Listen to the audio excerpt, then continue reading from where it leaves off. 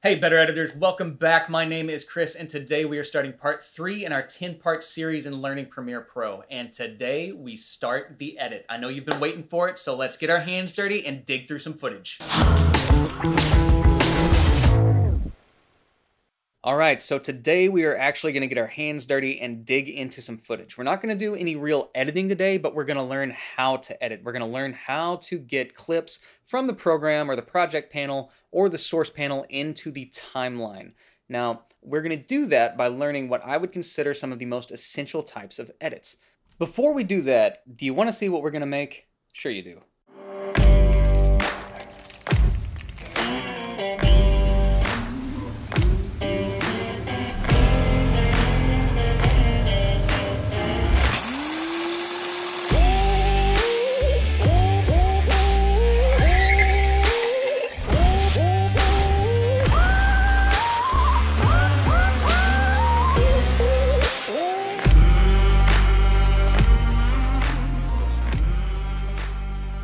Looks delicious.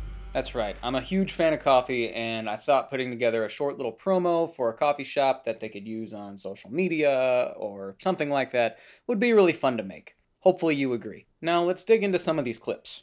So first thing we need to do is get some footage in this project. For that, I'm going to go up to my media browser, navigate to my footage. So I'm going to grab all of these clips and drag them into my footage bin.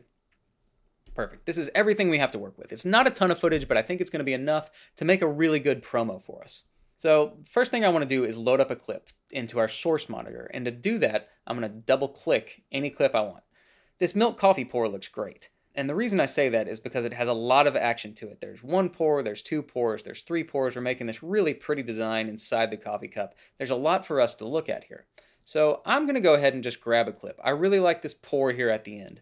And it starts right here, and I'm going to mark an endpoint by hitting I on my keyboard. You could do the same thing by clicking the endpoint mark in right here. I'm going to go up to my timeline and drag until we just finish the pour like that. Great. And I'm going to hit the O key to mark an out point. You can also hit the out point here. Again, it's a lot faster to use your keyboard shortcuts rather than moving your mouse from left to right and getting all the way down here. It's a lot of work. That said, how are we going to get this clip that we just selected into our timeline? Well, there's a lot of ways we can do it. And to start, we're just going to drag and drop. So for that, if I hover my mouse on top of this film strip here or on top of the audio strip, I can grab either or and pull them into the timeline. For our needs, I just want the video. So I'm going to come here and drag it to the very beginning of the timeline. Now check this out. You're going to see this warning that pops up that says clip mismatch. This is basically saying that our settings of our sequence don't match the same thing that our clip has. That's totally okay. Generally, you want to have your settings, your sequence settings set before you start adding media into it, and you're always going to save your sequence settings. Don't let the program change your sequence settings. Keep them the way you want them, not what Premiere wants. Now let's zoom in a little bit. Now we can look at this. So that's how we get our clip in here. If we start playing, we've got our clip in our timeline. Look at that, it's showing up in our program monitor. Another way that we could get the same clip into our timeline, let's move this to about 6 seconds, and then we're going to come back up to our source monitor. And we can either add new in and out points or work with the ones we already have. I'm just going to leave the ones we already have because they're already there. Now what we can do is overwrite and edit. To overwrite and edit, we're going to hit the B key. And notice it adds audio and video. Now this clip doesn't have audio attached to it, but it does give us an audio track. This clip is basically silent, so there's nothing going on here, but there's still technically audio attached to it. If you wanted to overwrite a clip and not have the audio come in, you need to change your track targets. So we can turn off this patch on the left-hand side, and now if I hit the B key again, it just pastes the video into my sequence. Now you might be wondering, what does overwrite mean? We don't have anything in the sequence right now, so this clip is just going to go and go and go. But let's say I parked my playhead at the beginning of this clip. So I'm going to load up this clip back into our source monitor and click on the video, so that's what I'm looking at. Let's make some new in and out points. So I'm going to find this pour right here, mark it in, move forward, and mark it out. Okay, so it's a little shorter, but we have this short little pour right there. And now I'm going to come back into my timeline and position this, say, in the middle of this clip and hit Overwrite. So hit B, and look at that. We added that clip on top of this previous clip. It just completely overwrote it. And you'll notice if we play through it, the clip changes into a brand new clip. Now let's try to insert a clip. Insert a clip does exactly what you might think. It inserts a clip between two things. So let's go back to our coffee footage and load up this first pour. That was a nice pour, if I do say so myself. Now let's scroll to the first clip that we put in. I'm going to put it at about the 2-second mark on the timeline and hit the V key for insert. And look what it did. It pushed all of the clips in our sequence down to the right. And we have our first clip that we had. It just inserted the new clip, and then it picks up right where that first clip left off. Now again, this would also work if we had our audio turned on. So if I go back to the patch panel and turn on audio and hit the V key, it adds that clip with an audio track attached. Now, if you wanted to do the same thing and only insert audio, you could do that as well. You could unpatch the video panel and hit insert, and it would insert only video. Let's clear out all of this. To do that, click in the timeline and hit Control A or Command A, and then hit delete. Great. Let's get a clip back in here. So pull a clip into your timeline however you want. I'll drag. Oh, that was a good thing that I just did there. So I tried to drag this video clip in, but I'm getting this interesting little icon down here that's saying, nope, you can't do that. The reason I can't do that is because I'm trying to drag the video and my video source isn't patched. So if I click video, come back in here and drag, it's going to give me the same warning because I have no clips in the sequence. So again, I'll say keep existing settings because that's what I want. All right, we have that great pour right there. Now what I want to show you is how to add and edit. Let's say we're going along and we decide that's where I want this clip to stop, right there. One way to add and edit is to come over to your razor blade tool, click on it, hover on your clip, and click it. And you've added an edit, and you could hit the A button or click your selection tool, and you could drag that clip wherever you want it to go. Now they are two independent clips. A faster way to do that, if we undo, so hit Control Z or Command Z until the edit's gone. A faster way to do that is to hit the G key that we set in our keyboard preferences. That adds an edit. Look how much faster that was than having to go and grab the tool, bring it back, make the edit. It makes the edit wherever our playhead sits. So let's just clear all this out. We don't need any of that. And let's bring in this clip again. So I'm just going to overwrite. I'll hit the B key to bring in both the video and the audio.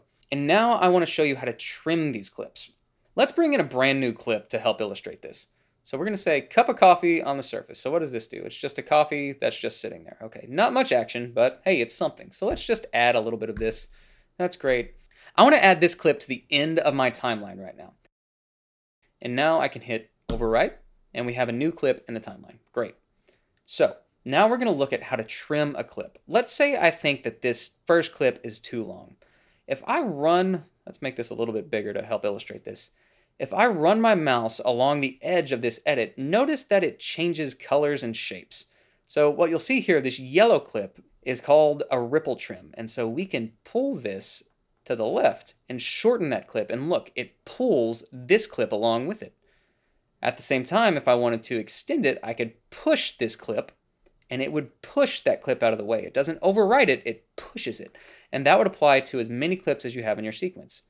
So to help illustrate that, I'm going to grab this clip and do another edit. This is going to be an Alt drag. So with this clip selected, I can hold Alt and drag this clip anywhere I want, and it creates an exact copy of it further down the timeline.